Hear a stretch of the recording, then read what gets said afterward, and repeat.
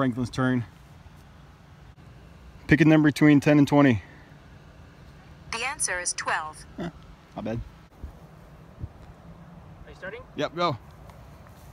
1, 2.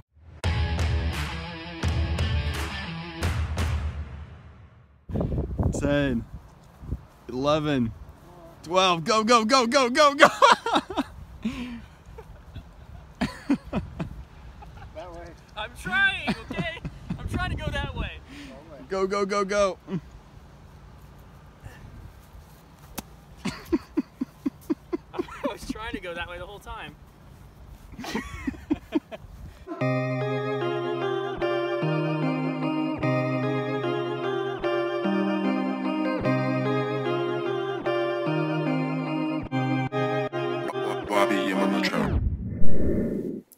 Alright, so today we're looking at section 4-4C, and this is going to be the worksheet review.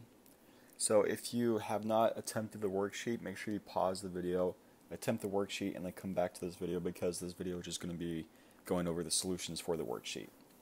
Now this worksheet is good practice for the quiz on Thursday. The quiz will be covering 4-4 with some concepts from 4-3B.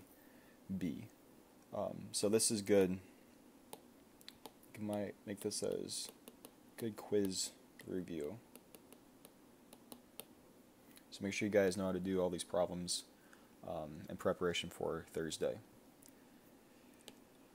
Alright, so our first example is solve for x. So actually I want to get a number for x. Number 1, I'm going to take this logarithm, so log base 6 of x is equal to -2. I'm going to recycle. I get 6 to the -2 is equal to x. Now remember, a negative exponent flips everything. So if it's top, goes to the bottom, bottom goes to the top. Since this is on top, it will go to the bottom. I get x is equal to 1 over 6 squared. 6 squared is 36, so I get x is equal to 1 over 36. Our second question, a recycle. I believe I've done this question before. I get root 3 raised to the power of x is equal to 1 over 27. Now I'm going to rewrite that radical with 3 raised to the 1/2 x is equal to, I want to rewrite the 1 over 27 as 27 raised to the -1. I move it up to the top, that negative exponent flips it. And then I'm going to write this as 3 to the 1/2 x is equal to 3 raised to the -3. And how I got the -3 here is that I know 3 cubed equals 27, but I also have the -1 up here. So 3 times -1 is -3. Now since my bases are equal, that means my exponents must also be equal. So I get 1/2 x is equal to -3. Therefore, x is equal to -6. Multiply both sides by 2. X equals -6. Question 3. I recycle. 3 to the x is equal to 9. So what does x have to be to make 3 9? Well, I know that 3 squared is 9, so x is equal to 2. Number 4, I recycle. 4 to the x is equal to 1 over 16. 4 to the x is equal to 16 to the -1, because I need to bring that 16 upwards. So negative exponent does that. Now 4 to the x is equal to, well, what times what equals 16? Well, 4 squared is 16, but I have that negative exponent, so it's a -2. My bases are the same, which means my exponents must be equal. So I get x is equal to -2.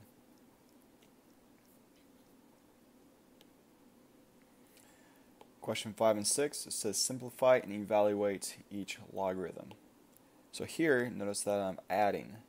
So when you add, remember you can combine this as one multiplication problem. So I can rewrite this, combine these, and notice they both have the same base, which they have to have the same base. I can rewrite this as log base 2 of 8 times 4 Well, 8 times 4 is 32. Let's go in and set this equal to x to evaluate the logarithm. So I just simplified it. This is the simplifying right here.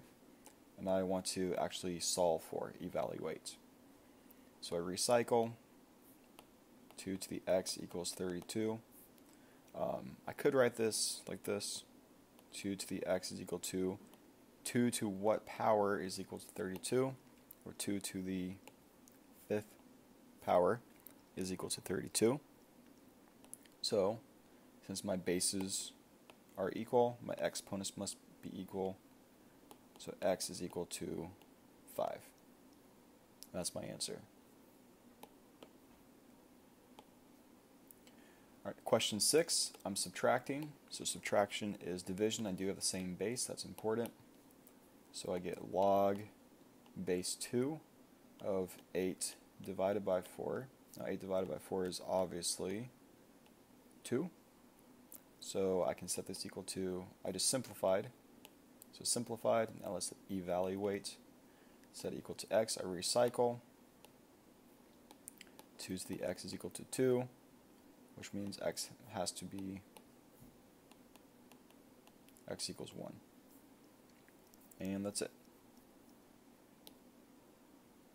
Question 7, log of 1,000. Now notice there is no base here. What's my base? Well, this is my common logarithm. The base is 10. So, to evaluate this, I'm going to take log base 10 of 1,000, set it equal to x, I recycle. After I recycle, I get 10 to the x is equal to 1,000. That's the same thing as 10 to the x is equal to 10 cubed equals 1,000, so x equals 3. Now another way I could do this, I could write it like this. Log base 10 of 1,000. And then I could rewrite this as log base 10 of 10 cubed equals x. Well, here, this would be double B.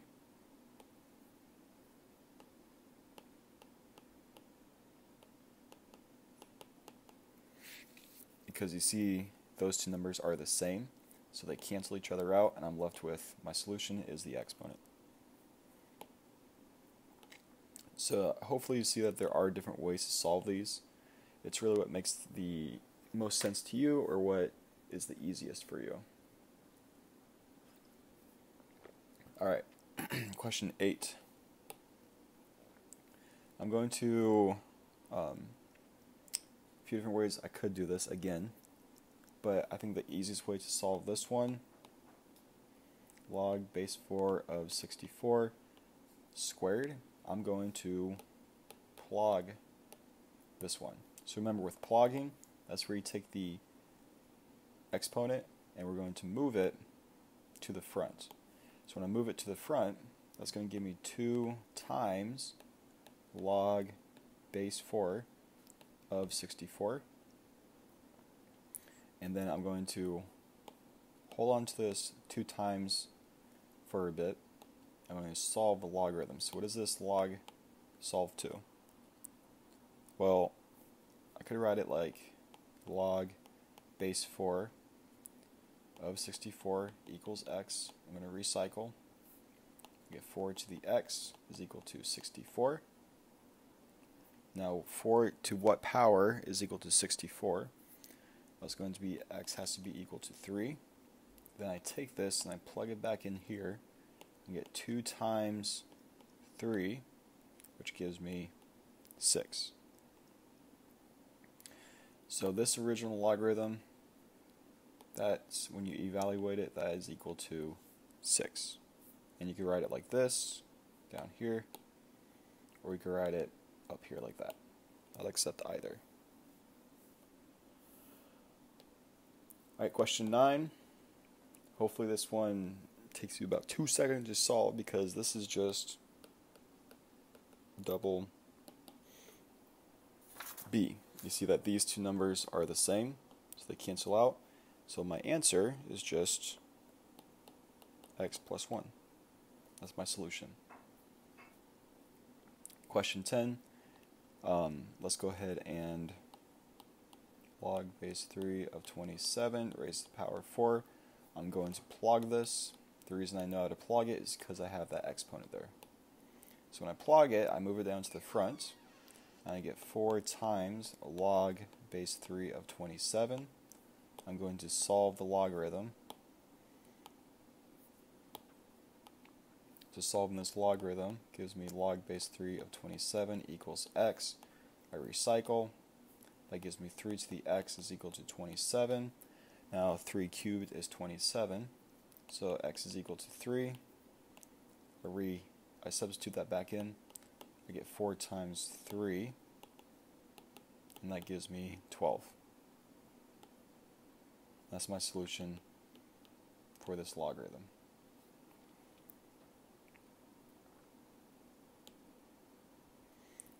Question 11. Again, this one should take you about 2-3 seconds to solve because this one, maybe this one's a little bit more tricky. But you take 10 raised to the log of 8. Well, what's my base here? It's not written, so when it's not written, that's an assumed 10. It's a common logarithm. Now, since you have a common logarithm, this is again the case of double B.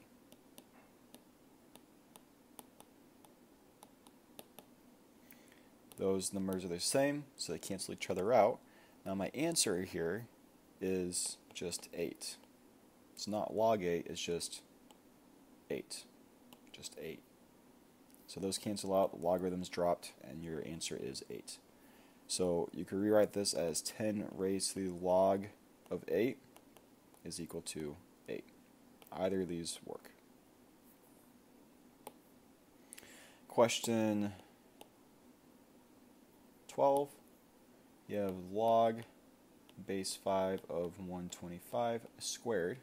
I'm going to go ahead and plug this. Again, you have that exponent there, so I'm going to plug it. Move it down to the front. You get 2 times log base 5 of 125. 2 times, let's evaluate this logarithm. Get log base 5 of 125 equals x. I recycle. 5 to the x is equal to 125. Now 5 cubed is 125, so x is equal to 3. So I take that number, substitute it back in for the logarithm because that's what this is equal to. So I get 2 times 3, which is 6. That's my answer. Question 13. Now, hopefully you guys have watched the video this far, because if you have watched the video this far, then you will know that a question like this will be on the quiz. And I have not gone over this type of question in my previous lecture videos. So if you've watched the video this far, you will have some important information for the quiz. So you need to know how to do this type of question because it will be on the quiz tomorrow. And if you've watched this far, don't talk about it to anybody else because I'm rewarding you for watching the videos. Now to solve these types of questions, you will need to use your calculator to solve them. And I'll kind of walk you guys through the steps on how to do this. So the very first thing that we're going to do is treat this like, let's say you had x times 2 is equal to 4. So this is just a example, unrelated. I mean, it's related, but it's slightly different from this. So let's say I had something like this. Now how would I solve for x here? Well, I could rewrite this as 2x equals 4, and I divide both sides by 2, and get that x is equal to 2. So that's what you could do, right? It's just basic, I mean, as simple of algebra as you can do. Just divide and then solve for x. Well, it's the same concept up here, but let's just treat Let me rewrite this really quick actually. So I have 2x minus 1, and then I also have log of 1.3 equals log of 8.4. So that's what I have. Now, what I'm going to do is treat each of these as their own individual number in a sense, own individual grouping. I'm going to divide this side by log of 1.3. Those cancel out. What I do to one side I have to do to the other, so log of 1.3. What I'm left with is 2x minus 1 equals log of 8.4 divided by log of 1.3. Now these, the base is 10 because it's a common logarithm. It's not written, so it's a common logarithm. So to solve that, I'll just use my calculator, and on my calculator you're going to hit log, and that's already in base 10, it's a common logarithm, of 8.4, and then you can hit enter.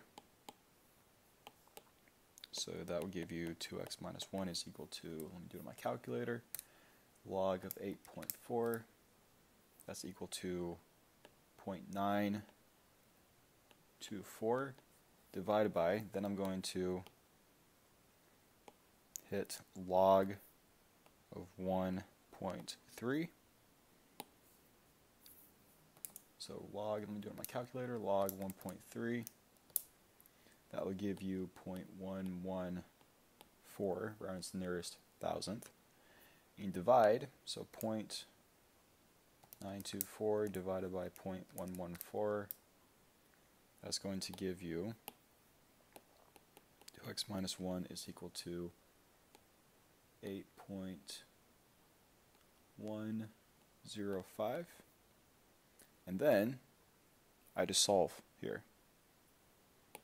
So solving, and you could round to the nearest hundredth. It depends on what it asks, or if you, it's up to you if it doesn't specify what you're supposed to round to. So I'm going to add 1 to both sides.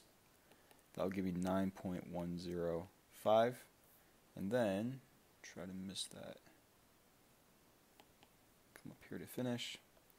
I get 2x is equal to 9.105, so I take 9.105 divided by 2, because I divide both sides by 2, and I get x is equal to 4.552. Let me erase that. X equals 4.553.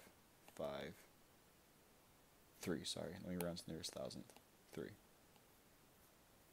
And that is my solution. Now, depending on what you round to, you might get a slightly different number. So I'll give, plus or minus maybe a tenth or something, or maybe probably more closer to a hundredth of an error.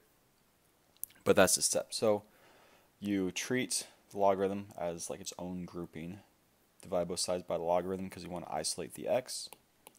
And then you divide these. So you plug into your calculator, divide them, and then from there, it's just a basic algebra question. And the one thing you do have to be careful of is on your calculator, I went log of 8.4 over log of 1.3. I did them each individually. What I get? 924, and then 114. So I did each of these individually, then divided both of those. You could do it as a single logarithm, or single formula if you were to enter this into your calculator, but you have to make sure that when you do log of 8.4, so when you do log of 8.4, make sure you close the parenthesis and then divide of log of parenthesis 1.3, close parenthesis. If you don't use those parentheses and you try and do this as a single equation, you're going to get a slightly different number. So you have to use the parentheses. And the reason for that is if you don't use the parentheses, if you forget those and enter this, I talked about this in the last video,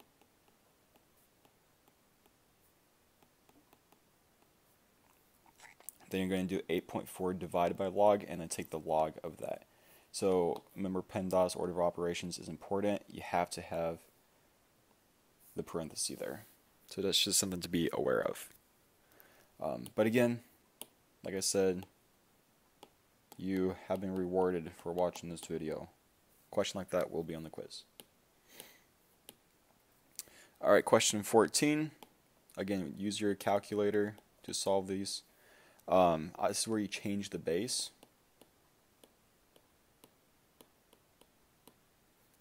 So I'm going to rewrite this as log base. I'm going to change the base to 10 because that's what the easiest way to do it on a calculator. Log base 10 of 21 over log base 10 of 4. So that goes to the top. That goes to the bottom. Write as a single logarithm and then solve. And when you enter that into your calculator, that will give you 2.196.